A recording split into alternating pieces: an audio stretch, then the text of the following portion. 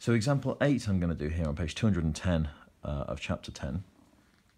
Now, this is a little technique that we need, and it comes up fairly often, but it comes up only fairly often, not really often. If it came up really often, everyone would be able to do it and it'd be no problem. It causes a lot of problems because it comes up infrequently enough to be forgotten from one time that you see it to the next, but frequently enough that we see it and we lose marks on it. So it works like this. If what's happened in example 8 is they've told us the cosine and they want us to find the sine.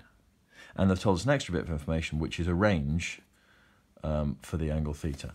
And the way that I'm going to suggest we deal with this is like this. I'm going to ignore the minus sign, and I'm going to ignore the fact that it's reflex. And I'm going to say cosine is adjacent over hypotenuse, so 3/5. Here's my theta, this is 3/5. I'm going to use Pythagoras' theorem on this triangle, and I'm going to say that this side here then works out to be 4. Check me if you want, but that's what it's going to work out to be. So this is 3, 4, 5 triangle. So sine theta is 4/5. Now, if we had that question with acute angles, if theta was acute, we'd have finished, but we didn't have theta being an acute angle, we had theta being a reflex angle. So everything here is going to work, except we might have to put a minus sign in. Now, if you think about that, that's because the graphs are the same. In the acute part of the graph, if I draw my cosine graph, the acute part of the graph is the same as the 90 to 180 part of the graph, the same as the 180 to 270, the same as the 270 to 360 parts of the graph, except that some of these parts of the graph are negative, and then the next part of the graph here, look, it's sort of flipped around, but it's each section of the graph is the same shape as this bit.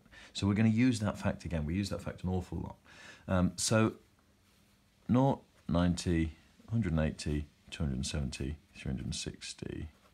So here, this is the cos graph. Between 180 and 360 is where my reflex angles are. But it says in the question, theta is reflex and cos theta is negative. So the bit of the graph that we're looking at is between 180 and 270.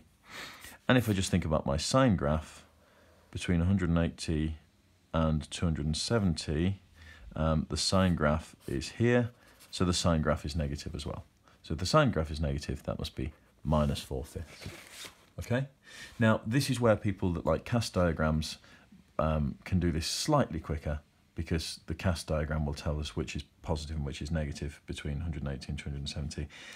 But to be honest, how long does it take to say, there's a cos graph, I'm looking at this bit, and here's a sine graph, I'm looking at this bit. It doesn't take very long.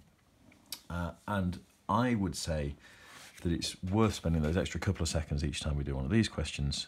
It is literally a couple of seconds extra, I think, rather than getting your head around a whole new diagram and a whole new way of solving these questions. It's a matter of taste, though. Other people prefer the cast diagrams. This is how I'd recommend you do these, though. Okay, so part B, sine of alpha is 2/5. Imagine alpha is an acute angle. Draw your diagram. There's our angle alpha. Opposite over hypotenuse is 2/5, and then work from there. Work out this one by Pythagoras' theorem.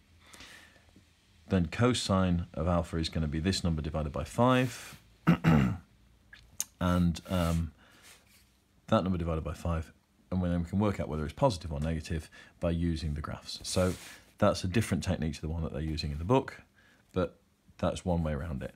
Now, actually, now I look at it, they've not used the cast diagrams to do this method in the book. They've used another way here, and that's perfectly reasonable. We can try it that way.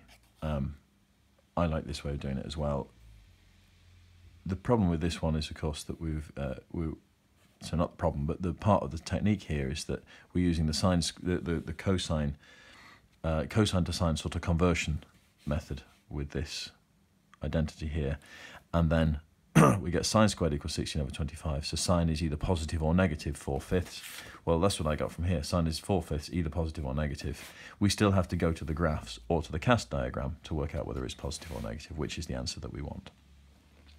The other problem with this is that it gets a bit fiddlier, the method I've used here, if you want to find a tan because we have to use one extra. You know, we need to take the sine and the cos and then do sine divided by cos. It still works though. Example 9, I'm sure you can follow through example 9 and read through the things.